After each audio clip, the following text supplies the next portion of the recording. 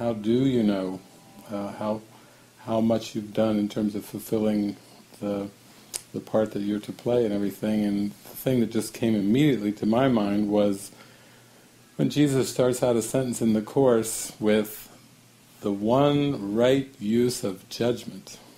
Because to me that's a fascinating way to begin a sentence. Because Jesus is known for the Sermon on the Mount, and most specifically for teaching in the Bible, judge not lest you be judged. So when Jesus Christ starts out a sentence with the one right use of judgment, that gets my attention. That piques my attention. I can't wait to hear what he's going to follow that up with. And in the Course he says the one right use of judgment is the question, how do you feel? So he's saying that we still have this barometer in us that can still tell us how tuned in we are, how aligned we are with Spirit. How do you feel? And so I would add just one word at the end of that, how do I feel now?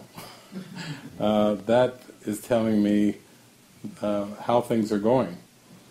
And if you keep that barometer open and you keep tuned in and you pay attention to that, wow, that's taking us all the way back to the gateway to heaven. That we are responsible for how we feel, and we are being informed and instructed on how to purify our hearts and to live in joy and peace in the presence of the Creator.